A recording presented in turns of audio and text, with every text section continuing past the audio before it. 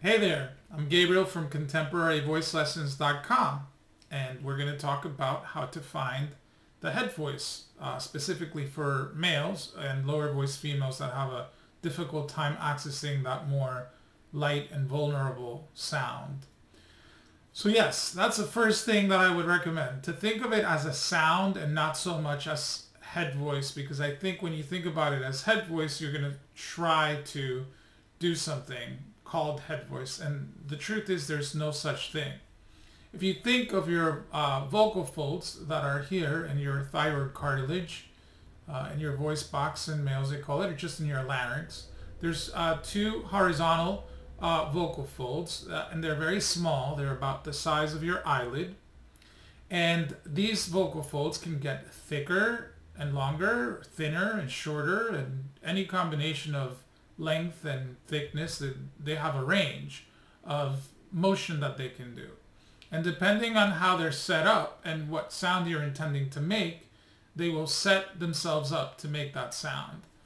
It's similar to the eye. So if I want to look past the laptop I'm staring at right now and look at the wall behind it, my eyes are focusing beyond it. And if I want to look at the keys on the piano, my eyes are focusing.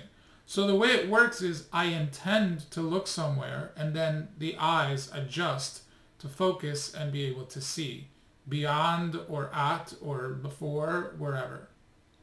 The vocal folds work very similarly. They're incredibly responsive and reflexive if we allow them to.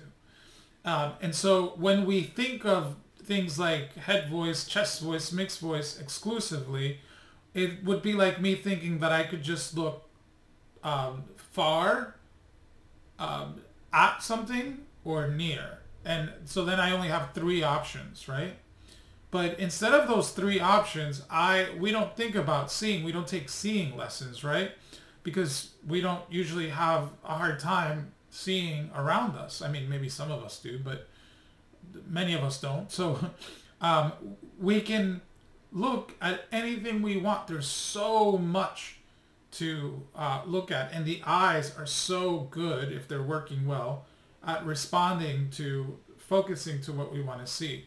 So if you think of singing in a similar way, with range and notes, it would be great, instead of just having it locked down to three things like head voice, mixed voice, chest voice, falsetto, and then asking what the difference between falsetto and head voice. Instead of doing that, just throw all of that in the trash and think of it just more as like really old school way of thinking, and just get a fresh take on it and perspective, and think of it more as seeing. Just try that and see if that works better for you than having these very rigid boxes. And then once you've tried that, just have an intention of singing in a very light, reedy, and easy sound. Something, let's take the vowel E, right? E. You can start with that. You can just try to go E.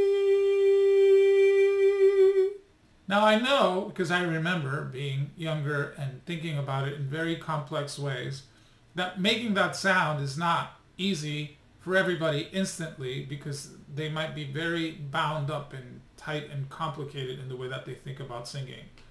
So, and it also, there might be a lot of tension here. So if you just try to imitate animals, wee, wee, birds, or just cartoons, or a car horn, beep, beep, beep, and you get playful with it, that might kind of loosen things up for you. Because if you're looking for this thing called head voice because you heard about it and you studied it and you heard some master voice teacher talking about it, or you read about it, it becomes very serious, and then it becomes very difficult to gain access to just the natural ability of your vocal folds adjusting and calibrating to your intention. So I know this is a lot of talking, but I think it's really important to have a mindset that is conducive to this happening, rather than having this mindset and that is just not conducive to allowing yourself to be free. Another thing you can do is just play around and go like, just play like that and see if you can get that. And once you get some freedom around there, wee, ah. There's that cliche too that voice teachers use, the sound of Mickey Mouse. Hey, woo! And if your voice is locking up and it sounds funny and weird, don't give up and just keep playing with it. Just make sure it doesn't hurt. Make sure you're calm and relaxed and that you're not trying so hard. A lot of men especially, and guys, they try really hard, woo! And they blow a ton of air. So think of this. The lighter part of your voice, the higher part of your voice, the thinner part of your voice, has your vocal folds very thin. And I said they're about the size of your eyelid. So banging on them like they're, you know, a drum or just something really hard is not a good idea. You kind of want to be very gentle and easy and come at it from a very just laid back and just kind of easy perspective. Wee, woo, wah, wee. Notice how nothing is like bulging up and I'm not doing it super loud. So I think that too, reducing the volume lets the vocal folds stay thinner, and not trying so hard makes them kind of acclimate to that. Because just like when you're seeing, you know, when you're squinting like that, it's because your eyes aren't working really well and they need a little assistance. And your voice might need some crutches or assistance from like certain consonants like beep, beep, beep, boo, boo, dee, dee, just to get kind of that flexibility back, because you may have lost a lot of it from jamming your voice down to sound like a guy. That's another thing. And one last thought, boys and girls sound very similar before they go through puberty. And for us men, you know, the larynx drops significantly. A lot of things drop in us, right? And we become more testosterone and all of that. But then there's this social posing that we have to do where we're men. And that's when we kind of jam our voices down. And then we lose flexibility with the voice and the vocal folds. So to get it back, it might take some time, and it might take some lessons and encouragement to do that. So that's another thing. You can get a qualified voice teacher to help you gain access to it and see if these perspectives help you. So yes, let me know if that helped in the comments.